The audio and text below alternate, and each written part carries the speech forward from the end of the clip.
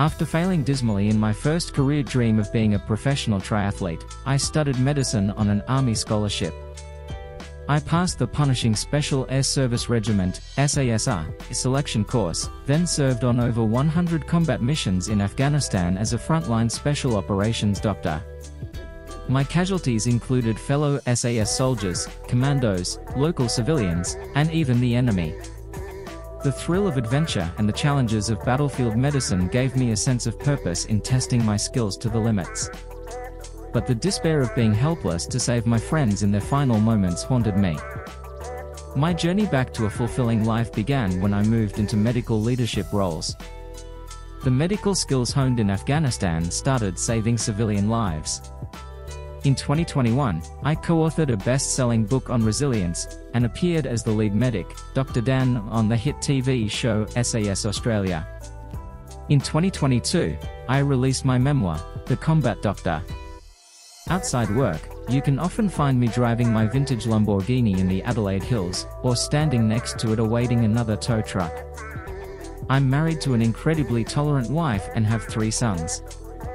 I'm just a small average guy who pushed himself to perform in complex environments. Now I can give you the tools to thrive.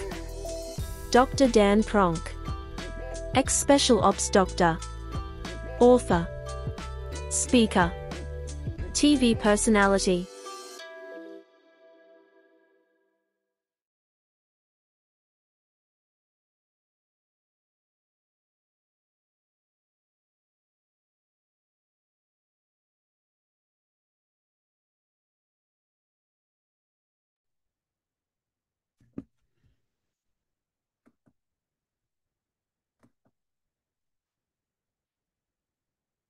I have no idea.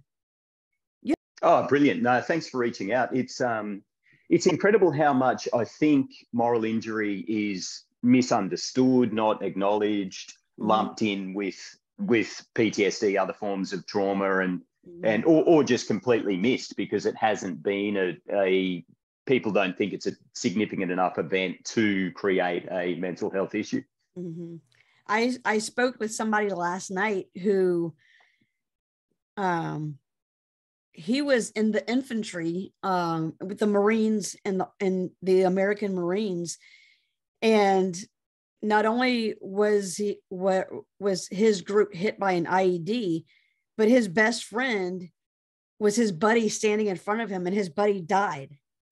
And so he was talking about how he has the traumatic brain injury, he has the PTSD, but then he also has the survivor's guilt with that moral injury of, why did my best friend die and not me? Why did I get to live? So that is, you're right. It is misunderstood. And I've had to deal with that same survivor's guilt. So it doesn't go away when you question, why am I still living and this other person is not?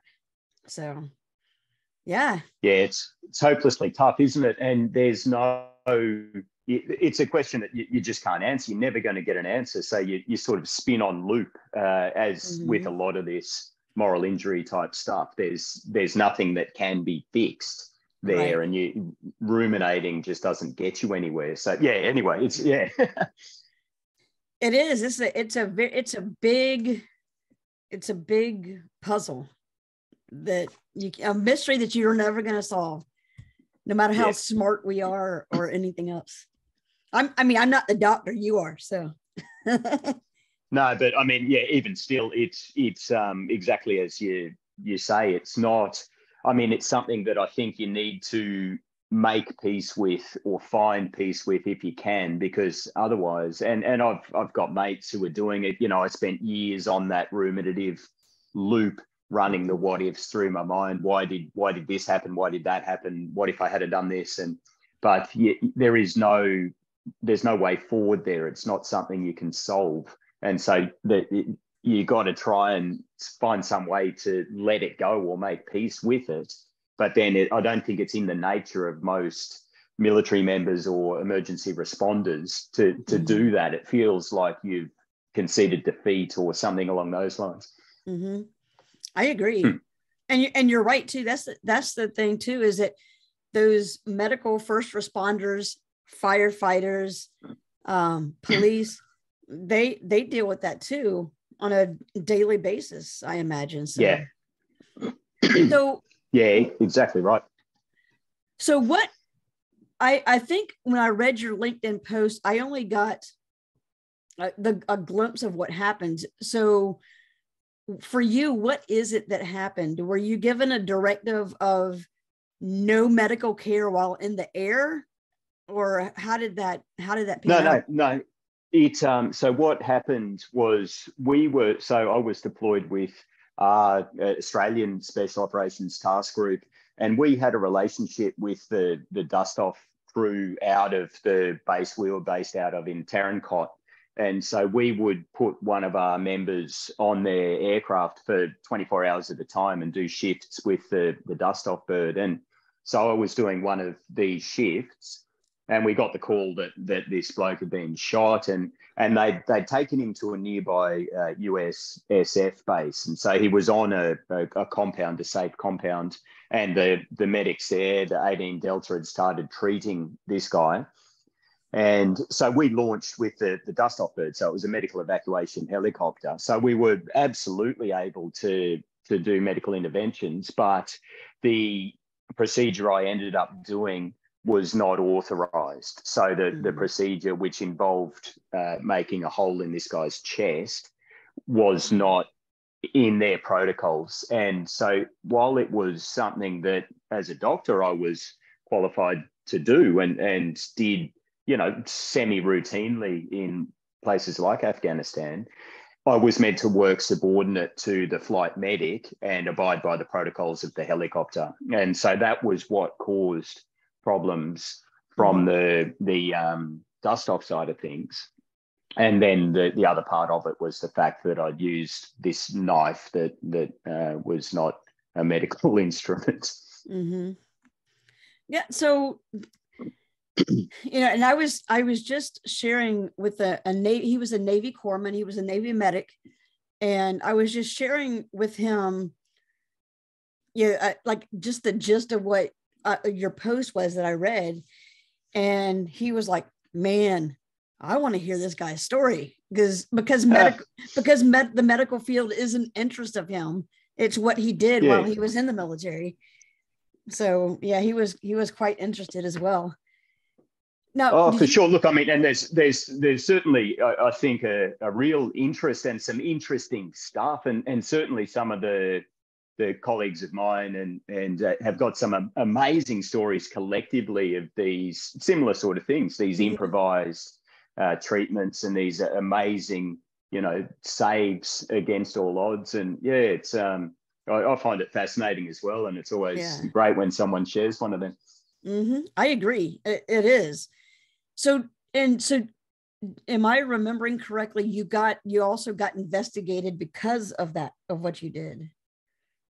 Yeah, so there was a couple of investigations that were launched. One was into why I had done that procedure on the helicopter when it was above their protocols at that stage. Mm-hmm. And the second was why I had used a boot knife basically to do a surgical procedure. And obviously from that perspective, the correct thing to use was a sterile surgical instrument, a scalpel. I just didn't have one on me. Mm-hmm. So did everything from that turn out okay? Yeah, it did in the end. I think there was a lot, and thankfully, both those investigations came from external to my task group, and I had the support of my task group. So, I mean, that was a massive thing. I think when we look at moral injury, a lot of it can be a perception of betrayal from the chain of command. People's superiors have kind of thrown them in front of the bus, if you like, to often to not save themselves, but to have a scapegoat for an event, or that's the perception anyway. And that certainly was not the case here. So that made a huge difference, I bet, to have that support of my chain of command. But so one lot of investigations came from that medical evacuation hierarchy that was running the dust-off bird, and the other came from the surgical team who we handed the casualty over to and completed his treatment on that night. But yeah, they both ended up well. So I think I ended up in a really, there was a lot of emotion initially, and I think there was a perception that I had used this knife as an instrument of choice. I think it was lost in the initial kind of interpretation that I just didn't have any other knife, that I honestly believed this guy was gonna die before we got to the surgical facility. And so it was an absolute last resort, but I think initially it was perceived that I'd just done this because I wanted to use my boot knife to open the bloke's chest. And so once that became clear, people sort of, a bit of the emotion came out of it, and my actions were eventually concluded to be appropriate under the circumstances. And I ended up having the opportunity to meet with the flight surgeon who was overarching the dust-off capability there, and we eventually sort of massaged the protocols to be a bit more inclusive. And so, yeah, everything ended up well in the end, and what had started off to be quite a emotional and sort of finger-pointing exercise thankfully turned into rational and civil discussion around what had happened, and had some good outcomes. Yeah, I mean, I can't imagine the emotions you were going through. Now, I don't know if this is across the board with the medical field, but I know in the U.S. the medical mantra is to first do no harm. Is that a similar stance in Australia as well? That as a doctor, absolutely. Yeah. So yeah. And so I would imagine then that's what played a big part in here's the mindset of being a medical provider, and then here's the mindset of this dust off command of what to do, and they seem to contradict each other. So were you battling with that of what is the right thing to do? Oh, for sure. Look, and I guess this comes down to you can do, and absolutely, I mean, we abide by those exact same principles, that Hippocratic Oath and that do no harm type philosophy. But in light of that, once we start talking about doing surgical procedures to open up someone's chest, you can do a lot of harm in the wrong context in that setting. So I think all the protocols that were in place existed with the best of intent. So, and certainly there was scope for the flight medics on that helicopter to be able to relieve pressure in people's chests in this setting, which was happening on that instance. The guy had been shot a couple of times, air had gotten into his chest, it was leaking out of his punctured lung, and it was expanding in his chest. So that was what was causing the issue, a thing called a tension pneumothorax. And there are procedures to put needles in people's chests to relieve that pressure. And we'd done that. So, I mean, there were certainly protocols there to enable these flight medics to relieve that situation. The problem with this setting was the guy was also bleeding significantly into that chest. So he had trapped blood and air that was expanding, and it was just pressurizing half of his chest and causing his heart to fail as a pump. And so he needed a bigger hole in his chest. So there were certainly protocols to deal with this. They just didn't extend to cutting a hole in someone's chest. And that was what I felt was required at the time. Mm-hmm. So with that, and I guess this is where like the crux of the moral injury is that, was it an instant, hey, look, I have to do this so that this guy can survive, I'm doing it, end of story? Or was there a lot more thought of, I wonder if I should try this or not? Yeah, I mean, there was a bit of a period of hesitation. What had happened was we had done the initial needle intervention. We both recognized, and when I say we both, there was a US dust-off flight medic on the helicopter as well. And we'd both recognised this guy had this tension pneumothorax, and I'd initially placed a needle into his chest. It worked a little bit, relieved a bit of the pressure in his chest. Then as we continued to fly, he worsened again. The flight medic put a second needle in a different spot in his chest, and that one didn't do anything. And so it was at that point, we were about 5 minutes out from base, from the surgical facility, and the guy was deteriorating. We couldn't get a blood pressure. He was unconscious. And I assessed that he was dying and didn't have 5 minutes. I did have a brief discussion over the bird's internal comms with the flight medic saying, hey, look, have you got a scalpel? I want to open up this guy's chest. And the flight medic said, no, I don't have one. Actually, at that point, the pilot hopped on the internal comms and said, what's going on back there? But he got ignored at the time. Yes, I bet. Yeah. And so there was that initial period of frustration. I had packed a kit in my medical kit, a small vacuum sealed pack with what I thought was the equipment to do this very procedure, but I had just failed to put a scalpel in that. So I had thought of this and thought I'd prepared for it, and I'd failed to pack my kit properly was the reason why I didn't have the appropriate instrument. Mm-hmm. And so there was this brief, maybe 15, 20 seconds of just this absolute frustration that I didn't have anything to do this procedure that I thought was required to save this guy's life. And then it occurred to me that I had the boot knife, so like a little fighting knife on my plate carrier, on my body armor. And I drew the thing, and I remember I sort of showed it to the flight medic. I didn't say anything over the communications, but we're on either sides. We're kneeling in the back of the helicopter, Black Hawk and the casualties lying between us. And I just held this thing up to show the flight medic, and he drew his hand across his neck. He's like, no, do not do that. Ceasefire. Yeah, exactly. Yeah, just that. No words were required. It was that universal body language for no, that's a bad idea. And at that point, I reevaluated the casualty really briefly. He had no signs of life. We were a few minutes out from base still, and that was when I just went ahead and did that surgical procedure. So now, and how long ago was this that it happened? 12 years. So that was back in 2011. Yeah. Okay. Wow. Yeah. So now that that much time has passed by, is there a sense of, I'm glad I did what I did, no matter the consequences, because now this guy is living, whereas had I not done this, it wasn't looking hopeful at all.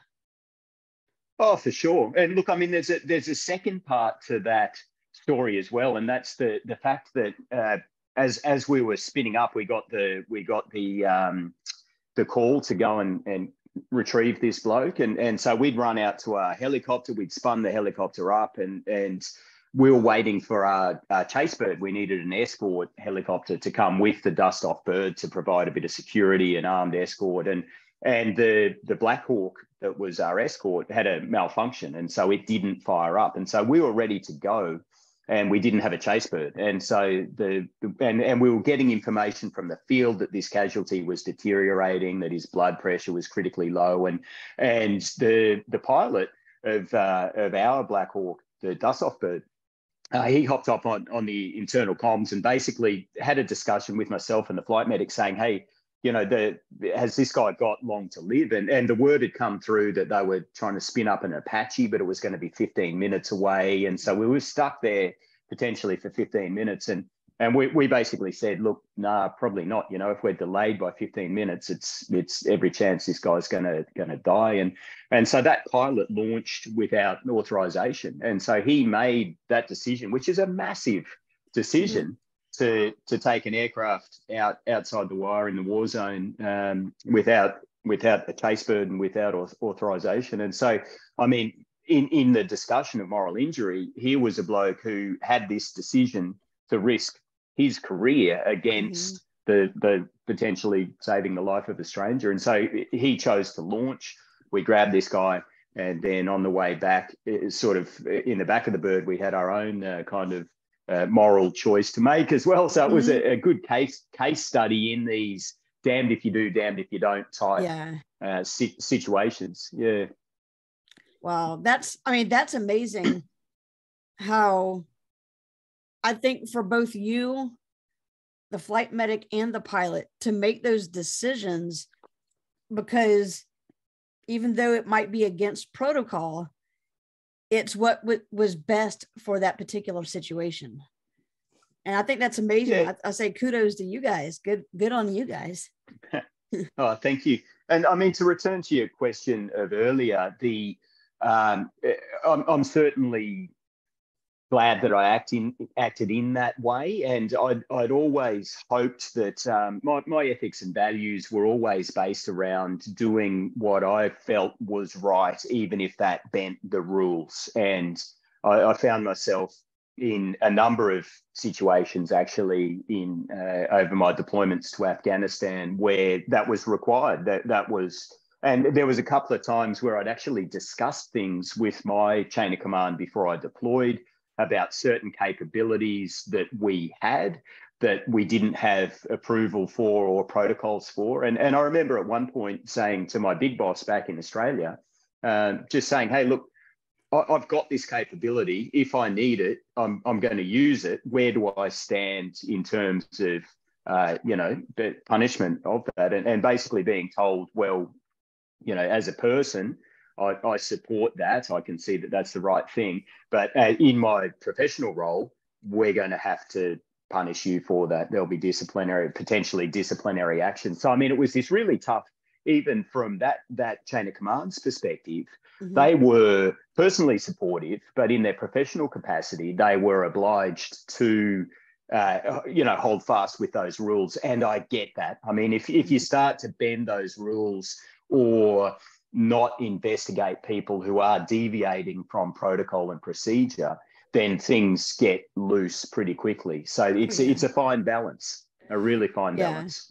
And imagine if rules were bent all the time and there was no accountability, then what's the point in having those rules in place? Because people are going to do what they want to do anyway. So But I think when you use that good sound judgment of saying, hey, there's a legitimate reason why I am breaking protocol, because this person's life is hanging in the balance. So my actions or inactions will either save the life or not. So I think that's a lot to process within that short amount of time. And to be honest, I don't think that any of that really crossed my mind in terms of the potential consequences. And I wasn't even aware until afterwards that I had gone above the protocols. And so, I mean, we'd sorted this guy out in flight. I'd opened up his chest and a whole bunch of pressurized air and blood came spurting out. And then actually he subsequently, just as we landed, he had a cardiac arrest. So his heart stopped beating.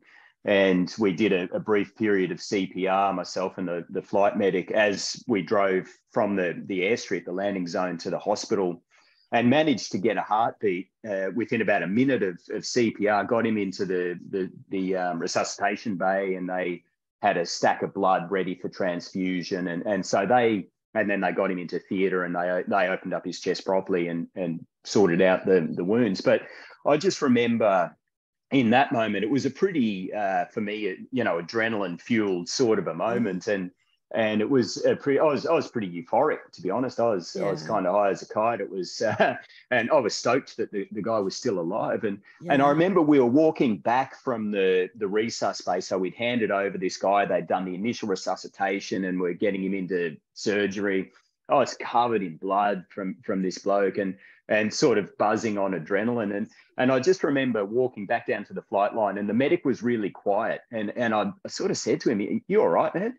And he's like, "Oh, I reckon there's going to be trouble here." And that was the first inkling. I said, "Well, how do you mean?" He goes, "Well, we're not really allowed to do that on the bird." And I'm like, oh, okay. And that was the first inkling that there was a little bit of a storm what did I brewing. do here? So yeah, exactly. I'm kind of like, oh, right, okay. And so it was, that was the first indication that I might have overstepped the boundary. But up until that point, it had never occurred to me that I was going above and beyond. I knew, obviously, that the use of the knife was going to draw interest, but I hadn't realised that second sort of investigation was coming down range. Yeah. So do you ever keep in touch with that flight medic and pilots, or no?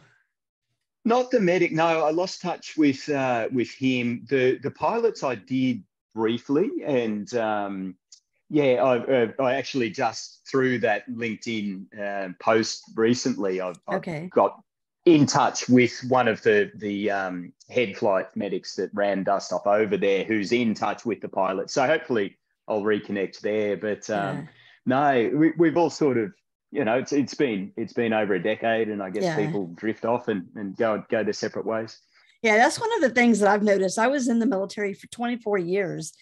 And some relationships you stay in touch, and then but most of them, they just die off.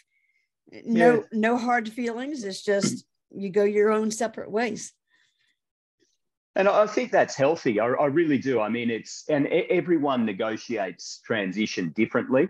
Mm-hmm. But I certainly think that if you're one who just maintains those really strong ties and still identifies as military and still moves in those circles with your old military friends, it's very hard to rebuild a new identity and move forward as a civilian in a productive fashion. And I tend to look at it like a significant relationship, like a marriage that's maybe broken up. If you're constantly phoning your ex and hanging out with your ex and thinking about your ex, then it's very hard to establish a new meaningful relationship and move forward.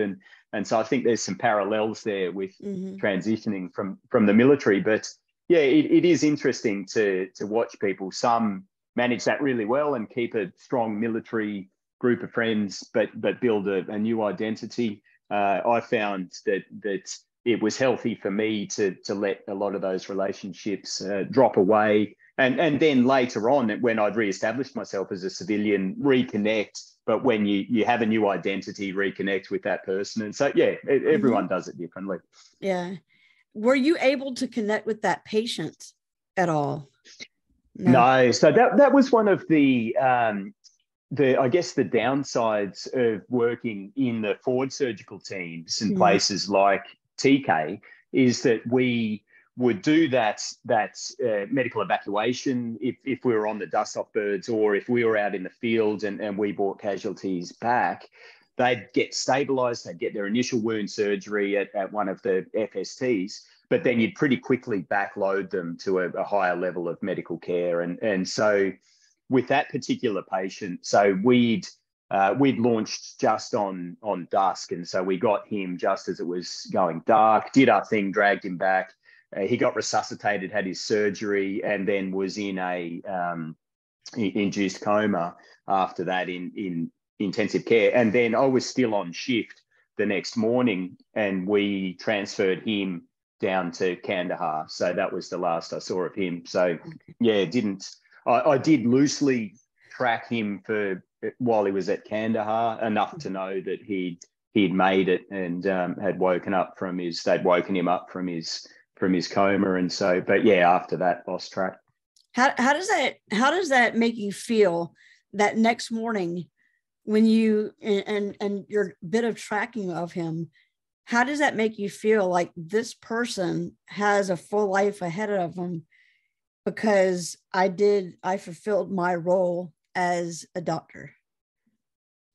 Oh, yeah. Look, I mean, I think certainly there was dozens of people who had a hand in that guy's survival. It's not like I just did this intervention and miraculously he lived, and to back right up to that pilot who chose to launch without the chase bird. So, I mean, if that pilot hadn't have made that decision, then the bloke would have died. So there was so much And if the people in the field hadn't have done what they did when the bloke got shot, if the 18 Delta who initially managed him hadn't done what he did, so there was dozens of people. But to answer your question, I mean, it's I think a very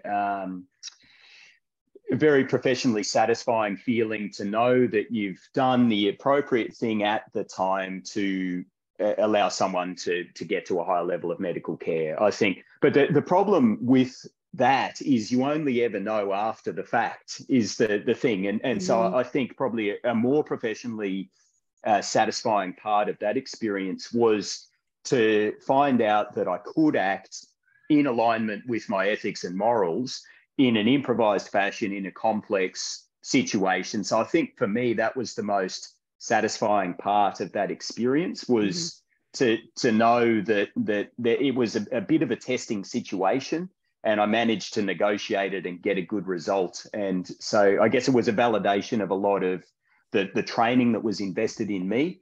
But also, I think none of us really know. We like to think that we'll be able to perform under pressure, but you never really know till you're there. And so it was professionally rewarding. And the fact that the guy survived was just a massive bonus. That is amazing. And you're right. That was not a one-man show. It was definitely a team effort, and every person had to play their part in order for it to be a success. And so I think it's awesome.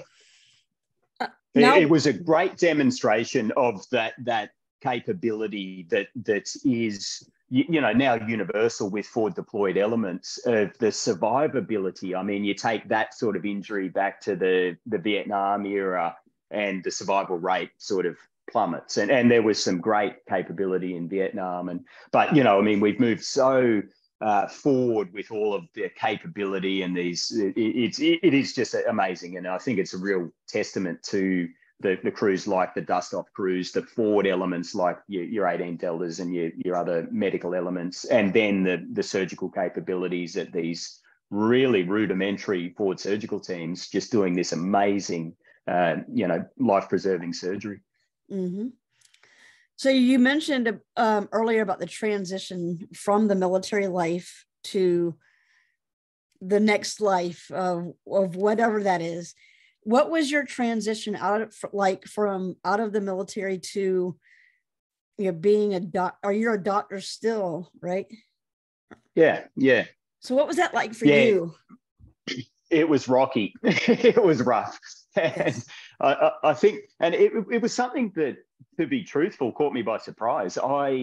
I discharged voluntarily, so I wasn't forced out for any reason, physical or psychological or what have you. It was a choice that I made with my family. So I'd come back from my 4th tour of Afghanistan in maybe 3 years. So I was on pretty high rotation in Afghanistan, and I had a young family. 3rd son was born about a week after I got back from my 4th tour. And it was at that point that my wife just said, "Hey, look, it's enough. You need to stop playing this game." And she was right. I was ready to discharge.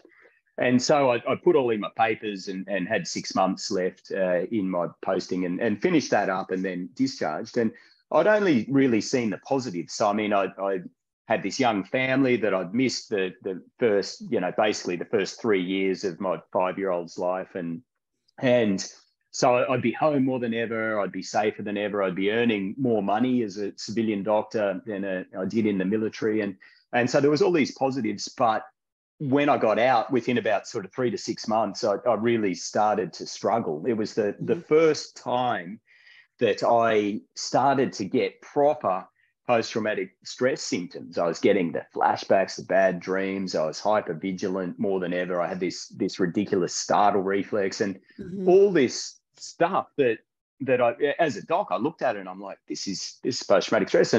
But I just thought it was weird that I was getting it at that point when I was never safer. I was home with my family. I was earning more money. On paper, things were heaps better, but psychologically, things were much worse. And it got me very interested in like I'm reflecting and looking back and thinking, what was it that was so protective about being part of the military, and particularly part of a tight-knit group like Army Special Operations? What were those factors that made us so resilient?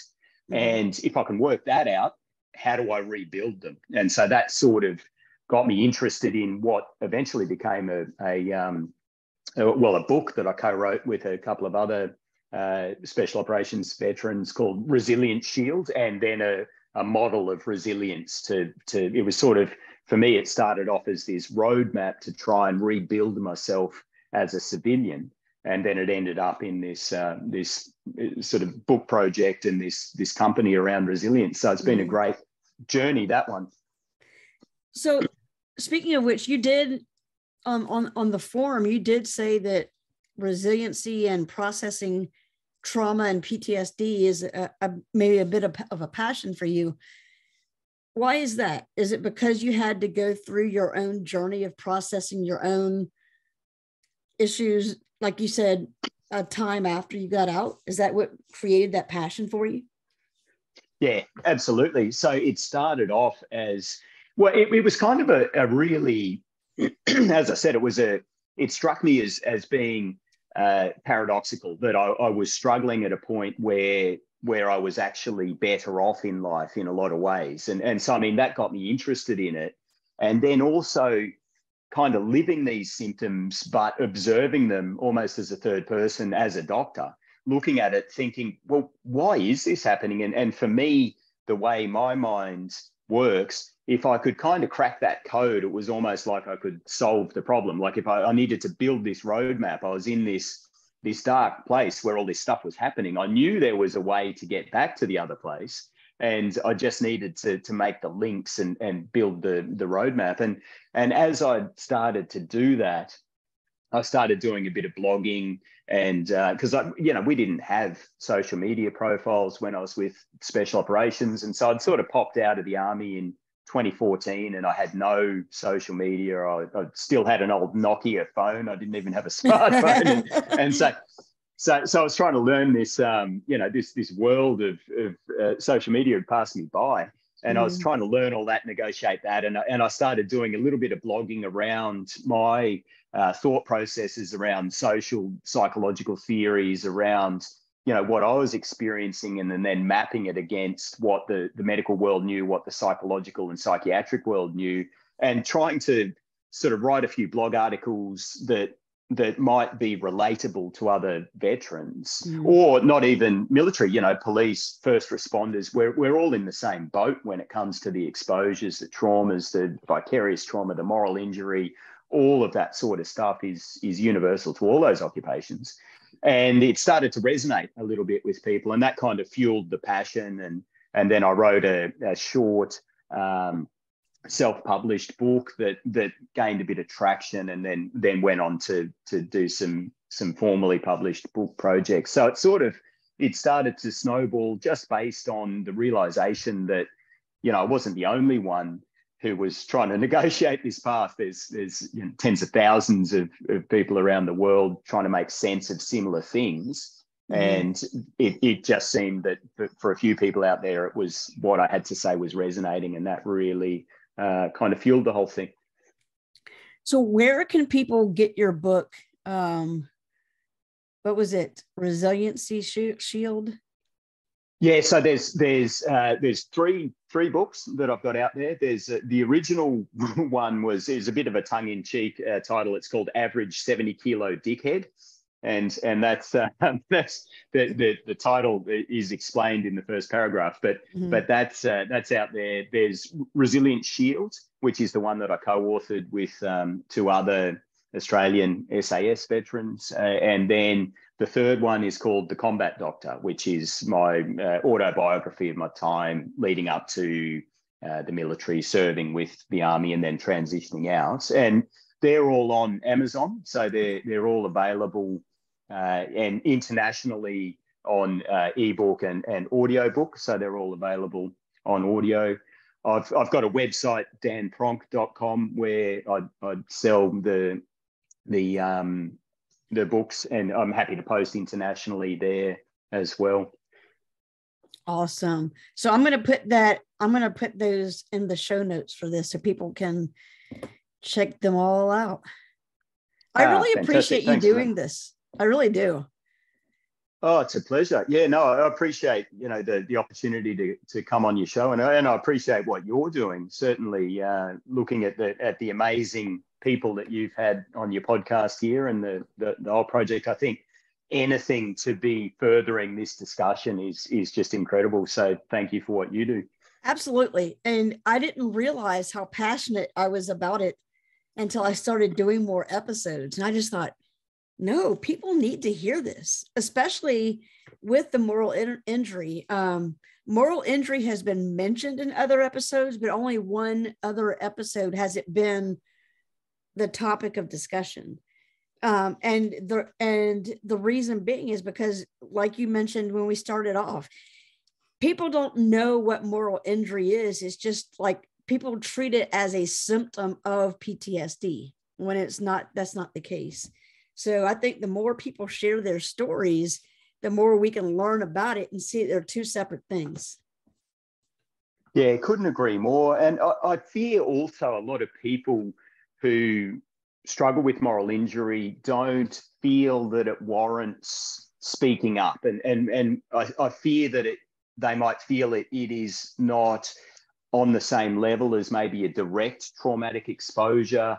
And so they kind of think, oh, I'm not going to mention it, or they have that internal conflict that, well, why am I so bothered by this? Nothing happened to me. I wasn't even there. These sort of things. Mm-hmm. And it's actually a great case study in moral injury. I had caught up with a mate. He was an intelligence guy. He was attached to a special operations task group, and he was involved in putting together targeting packets, and so he'd piece all the intelligence together, deliver it to whoever was going to go out and prosecute the target, and he'd done this intelligence picture and this targeting pack for a mission with it where one of our guys got shot and killed.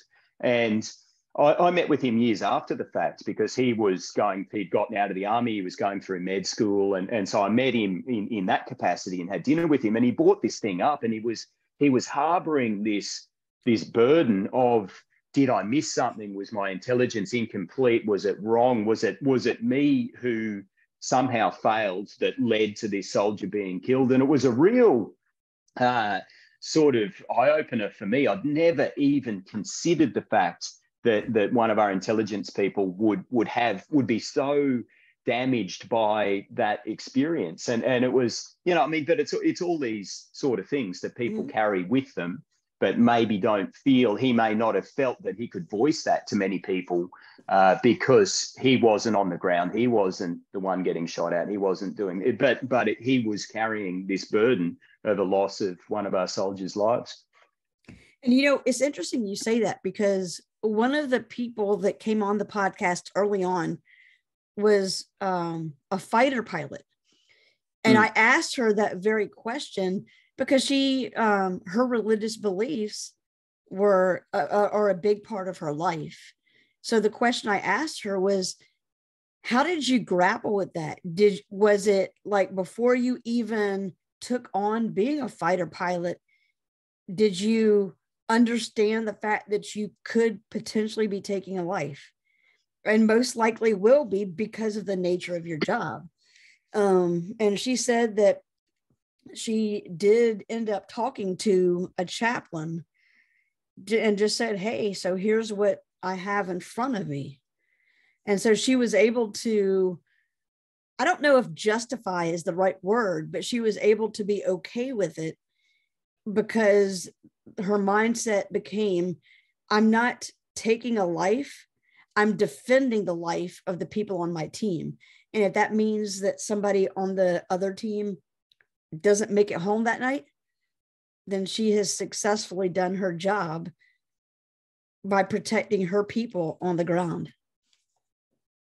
Yeah, it's a fascinating discussion in ethics, and we as medical elements, and certainly as a doctor, sort of had to kind of wrestle with that same situation whereby, you know, for me, I was there to preserve life. That was the sole purpose for me being out in the field with the elements, was to try and get to that person at point of injury as soon as possible, keep them alive long enough to get them back to a surgical facility. But in order to provide that capability, you had to be right there close enough with those people, which meant you got yourself in the gunfight and had to use, you know, lethal force. And so it's sort of this ultimate paradox. You've got a doctor with an M4 out on special operations, occasionally needing to put rounds down range. And so I sort of justified it. Well, I never, to be honest, I never had that ethical dilemma. I saw it a lot like the fighter pilot you described. This, to be effective in my role and to be as close to the point of injury as possible to try and save the life of one of my teammates, that meant occasionally I had to get in the fight, and that was perfectly justifiable to me, to be honest. But I think, you know, if you think of it too deeply, you start to get those real that real cognitive dissonance, that difficulty reconciling why. And certainly I had that externally. I've had it a lot of times over the years, people not quite getting their head around why a doctor is out and about in this context and potentially needing to get in the fight. And, you know, that I think that piece is something where a lot of the moral injury happens for those individuals who their primary job is kill or be killed. I think that's a big moral injury issue that they're having to deal with, is that, yes, they did their job. They did it effectively. They did it correctly, but somebody is going home in a body bag now because I did my job. And even though you can stand tall knowing that you did your job, that's still another life. And so that ends up being something that I think a lot of people wrestle with. And like you mentioned, they don't talk about it because, oh, that's just my feelings, or that's just, you know, my belief system. So it's not worth talking about, when it really is. Yeah, agreed. And I think in a lot of ways, it's very easy in that context to use lethal force when things are happening. It's a dynamic situation. And I mean, the ultimate justification is that kill or be killed type scenario where you're being shot at, and so shooting back makes perfect sense. But you know, and taking a step back from there, and Dave Grossman in his book On Killing or On Combat, I can't remember which one, they're both great books, I think it's On Killing, talks about those different distances in killing, and talking about that heat of the moment, kill or be killed, and then stepping back to these more calculated sort of like sniper engagements where they're not necessarily under direct fire, and that being a different psychological sort of experience, and then, you know, drone strikes and whatever else, the fighter pilot, you know, hitting a target with some air support, or these sort of things. But I think in the heat of the moment, and when you're in that environment, it's probably for most people quite easy to do those things, but it's the afterwards, you know, the years afterwards, like you say, when you might be reflecting on this, and the human sort of aspect of what's happened and what you might have done. And yeah, we're not wired as human beings to take life. It's just not natural to us. And for a lot of people, that's a really hard thing to reconcile, and understandably so. Absolutely. Well, again, thank you for doing this. Before we close it out, is there anything that you would want to share with the listening audience? Oh, look, I mean, there's a lot. Geez, we could go on for another hour. That's a pretty open question there. Yeah, well, I mean, and I'm with you on that one, because I do love this topic. I mean, I feel like we could be on here for hours talking about moral injury, all the different situations that could come up, that which one do I decide, or which way do I go in this particular circumstance? well, then what if this, or what if that? There's so many what ifs that you could, pull out in that. So yeah, it is. It's quite the topic. I guess to answer your question, though, just for a start, thanking everyone for listening, thanking you again for having me on the show, but also just encouraging people. I know it's almost cliched, it's sort of been done to death, but encouraging people to reach out and seek help, encouraging people to not diminish or trivialize these moral injuries that they might be carrying. It's not about comparing their experience to someone else's. That doesn't work. It's not, trauma isn't a contest. It's not a competition. It's not like, oh, gee, I won't talk about my situation because that guy lost a leg, or that guy got shot, or that guy got blown up, or that girl had this happen. It's not a contest. If it's real to you and it's causing problems to you, it's real, and it should be addressed.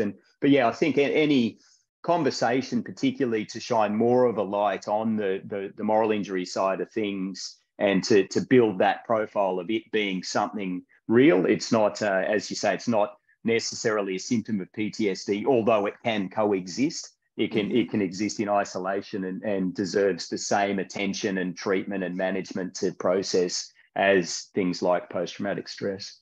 Absolutely. Well, I guess I have to tell you, have a good Friday, because isn't it Friday for you? It is. Yep, you're spot on. Yep, we're just starting our day, actually. Yes. So it's 8:30 in the morning here. So yes, yeah. and where I am, it's 5:30, almost 6 in the evening on Thursday night. So gotcha. Well, you have a so good how's Thursday the weather? evening. How's the weather? It's always good in Australia. Always good. Yeah. Oh, see, now I got to come visit. Well, look me up if you do. All right. Well, you have a good rest of the day. I appreciate your time. And when I do publish it, I will send you the link to it, so you'll have that. Brilliant. Much appreciated, Tiffany. Thank you. Have a good day. Okay.